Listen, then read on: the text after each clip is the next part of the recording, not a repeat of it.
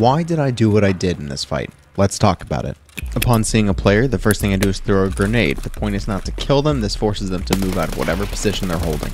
I never let go of mouse 1 because in Tarkov that resets your recoil. Look at the comparison here of burst fire on top, full auto on the bottom. Next, I immediately push stronghold. This is because the player I was just shooting was firing into it. There's obviously people there.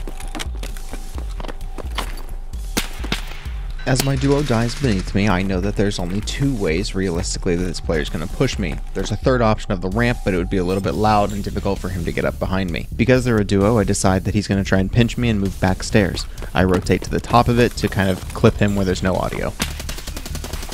Because the duo hasn't moved off the one spot this entire time, I go underneath because I can shoot through the cover he's hiding behind from this side. And that's how I finish him.